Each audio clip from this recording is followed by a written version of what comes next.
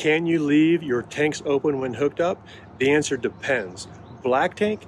Absolutely not. Never, ever, ever. If you do that, you'll get a poo pyramid, which is just like it sounds, and it's a big problem. On the gray tanks, it depends. On our kitchen gray tank, we do not leave that open because it can have food particles in it, and you don't want those settling on the bottom. But our front gray, which is our bathroom, we do leave that open all the time.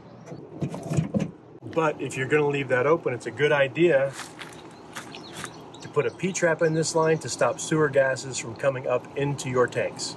That's it.